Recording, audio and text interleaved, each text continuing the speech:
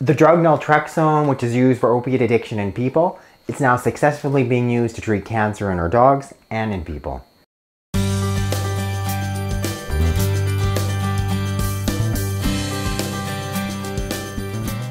Hello, welcome back to my channel. If you're new, welcome. Click there to subscribe, hit the bell to sign up for notifications, and then when you click the link directly in the box below, I can send you a copy of my free book. The drug Naltrexone, it's used for opiate addiction. It's considered an opiate antagonist. So what it's doing, it's blocking that high feeling. It's blocking the urge for anyone who's got any type of opiate addiction. But what's really interesting and since been studied is when Naltrexone is used at low doses, it can have an array of specific benefits. In particular, being beneficial for cancer in dogs, cats, even people. When it's given at these low doses, almost 1/100th of the dose, somewhere between 0.5 to 1.5 milligrams, it acts more like an anti-inflammatory agent and is able to affect cancer cells in multiple different ways. The opiate reversals, like we've used those for years in our animals.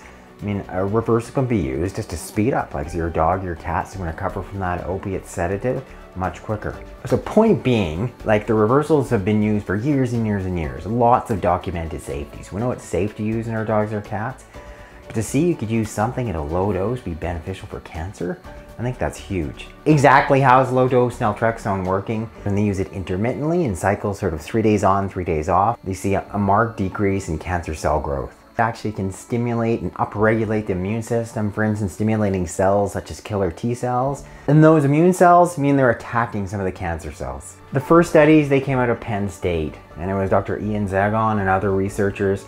They were studying a type of tumor called neuroblastoma.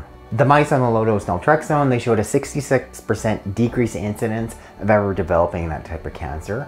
Of the mice that developed this neuroblastoma, they showed that low-dose Naltrexone, it slowed tumor growth in 98% of those mice. 98%.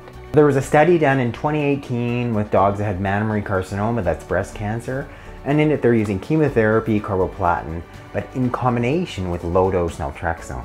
The dogs that were on the low-dose Naltrexone, they had marked or longer survival times in terms of they responded much better to the chemotherapy.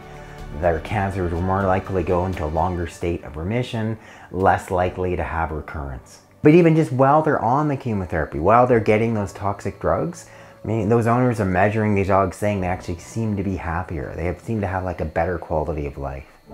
And what they've found, they've seen success in lymphoma. That can be really hard to treat. And they've seen additional success in some of the soft tissue cancers, like some of the carcinomas, some of the nasal cancers, some of the oral cancers, things that, you know, my last dog had, really difficult to treat. It's also being used for other diseases in veterinary medicine. You know, think about chronic pain, or dogs with chronic arthritis, some of the inflammatory diseases, inflammatory bowel disease. So what they're finding is when you give low-dose Naltrexone in the evening, typically, this low dose, it is an opiate antagonist, so it blocks the initial production of endorphin. The body will actually make something called endorphin stimulating factor, ultimately resulting in more endorphins being produced. And when that happens, that's when you're seeing an array of these different positive benefits. I don't know if you personally have ever had to deal with cancer, you've ever had family members had cancer, but it's a pretty hard thing to deal with. You know, especially if you're sort of stuck with some type of stage 3, stage 4 cancer, you know, really all your only options chemotherapy, some pretty nasty side effects. And to know that there could be something as simple as low-dose Naltrexone added into that, one, just to ultimately help more endorphins. You're just gonna feel better just going through this whole process. Secondarily, to have all these potential benefits, right? And showing that it can work well in conjunction with chemotherapy.